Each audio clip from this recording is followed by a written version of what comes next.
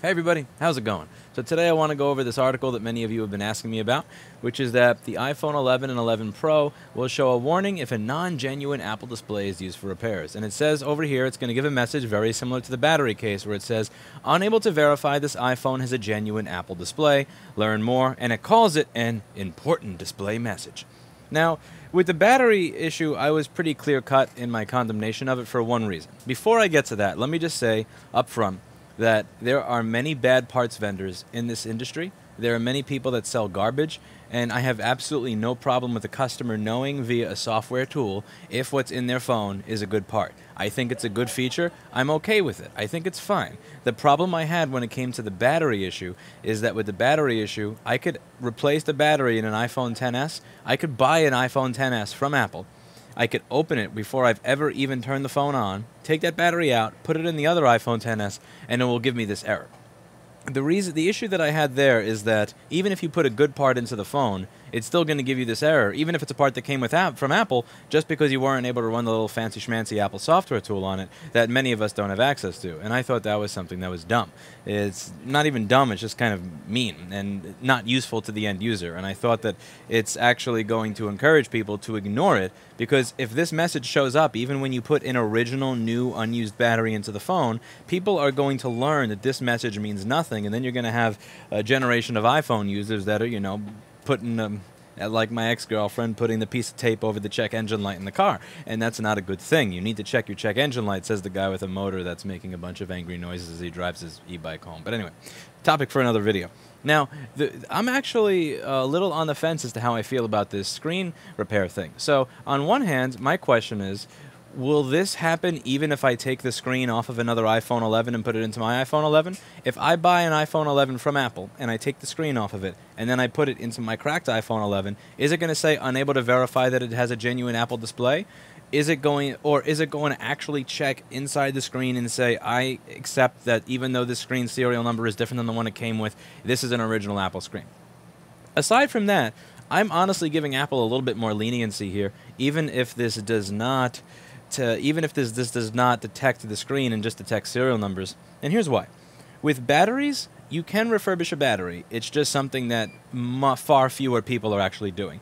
When it comes to refurbishing a screen, many people refurbish screens on a regular basis. So there are lots of people that will take the screen and they will, remove the broken glass layer and put a new glass layer on.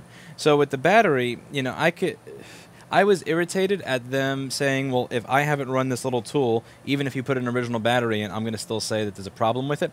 Because people were not en masse refurbishing batteries that have a cost of like, $2 to $5. Like, just people were not, it's technically doable, but it was not large scale enough to be some sort of serious issue, where even if you could read the firmware and everything of it, there may be somebody that put a new cell inside there and used the original controller. With iPhone batteries, it just wasn't something that was as widespread as with screen refurbishing. But when it comes to screen refurbishing, this is widespread. There's an entire industry of this. There are people that show up at CTIA to sell normal, basic mom-and-pop screen repair shops and places that just sell prepaid, simple mobile kind of service, all the stuff that they need to refurbish the screen. And there are varying degrees of quality. There are people that refurbish screens to the point where it looks like it came straight out of the Apple Store, and there are people that refurbish screens to the point where the phone itself will think that it had the same screen in there it originally did, but it looks like just somebody just, for lack of a better word, just took a shit on the digitizer and then put a piece of glass over it. They look awful.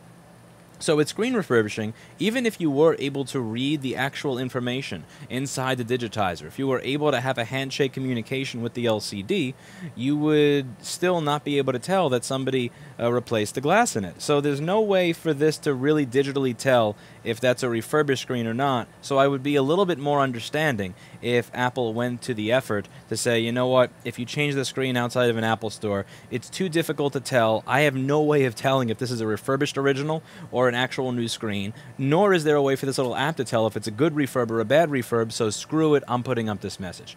I'm a little bit more open to this message being present with displays than I am with batteries, because more people are refurbishing displays en masse than people refurbishing batteries.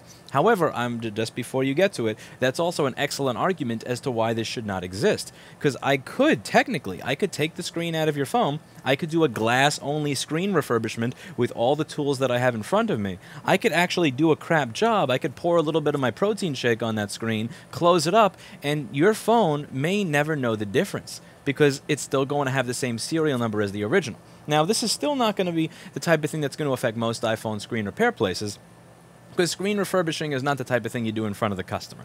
This is an absolute, you can watch YouTube videos on it, the entire process to do it properly to a standard where it's going to look the same as what came out of the Apple Store. You need special machinery for this, specialized tools. It's not something you're going to do in front of the customer while you're, dealing with other customers and stuff like that. This is the kind of thing that typically happens in, in warehouses that are not customer facing or in some factory in China. So if you are technically, the way to get around this, if you were simply a repair shop that did glass-only repairs in your own facility, and you were actually doing the glass-only repairs while the customer waited for a half hour to an hour, you could actually probably do that glass-only repair in front of the customer, and this app would not be able to tell that you did the job.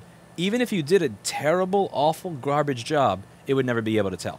The only people that this app is going to affect is, let's say you go into a place like Mobile Centrics to buy your screens, and you decide to buy the refurbished OEM, even if it is an OEM LCD with an OEM digitizer, that if somebody else changed the glass on it, when you buy that screen and put it in the phone, it's going to go, the serial number over here looks a little bit different, so I'm going to say that this is unable to verify it as a genuine Apple display. At the end of the day, when it comes to the batteries, I thought that was kind of fear-mongering, but honestly, what I think is going to really help here is that Apple Genuine Parts Repair program. So let's say I tell a customer you're going to see this message. Now, I'm going to post the pricing that I found in the description down below for that Apple Genuine Parts program that they have, where you can get access to genuine parts. If you want a screen to an iPhone 6s, they were charging something like $117. And now, as I said in the video about the Genuine Parts program, if you have, if you're selling an OLED display or some sort of ridiculously high-resolution display, and you have the beautiful black levels that you would expect from an OLED, maybe then I can understand that you're billing $117 part by itself. It's understandable with the super high-end screens. We're talking about an iPhone 6s screen here. There's nothing that special in there that makes it $117. So I think the best way, the way I would sell my customers on a message like this is I would say, I completely understand that you're concerned about not getting a genuine display. Would you like to buy a $117 screen for your $120 phone?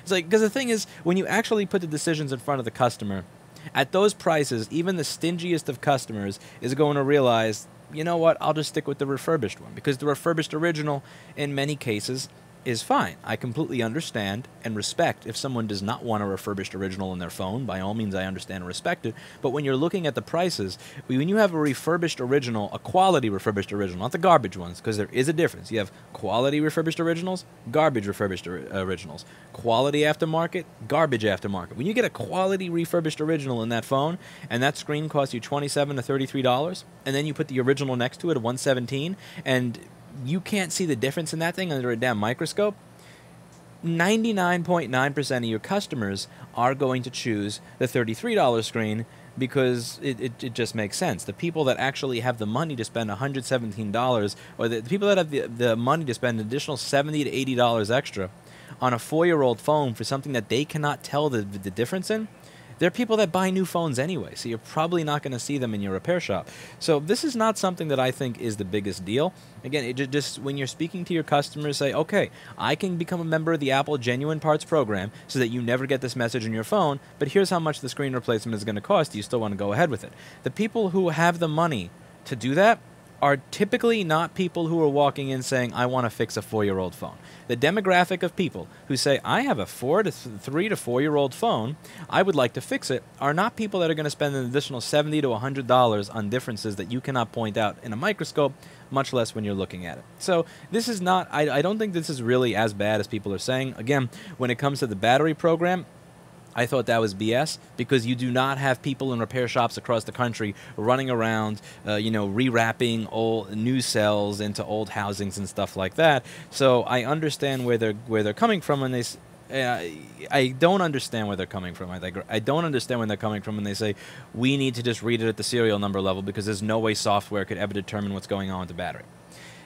That's not something that happens. Whereas with screens, repair shops across the country en masse are spending money on refurbishing equipment so that they could resell refurbished screens, which the software will never be able to tell the difference in. But again, as I said in the beginning, if you are actually doing glass-only repairs on the screen, that is literally the biggest argument against this software, because I can get around it by doing glass-only in-house. The screen serial number stays the same. I could do a garbage job. I could pour my protein shake on it, and it would never tell the difference in the screens. So that's it. I think I've just repeated myself twice. I probably could have cut this video off at 5 minutes, but if you've been here for 7 years, you know what to expect from this channel by now. That's it for today, and as always, I hope you learned something. Let me know what you think of this program in the comments down below. I'd love to hear your input, your ideas, your thoughts. If you're any of the individuals that know more than me about this, I'd love to hear what you have to say. Thank you.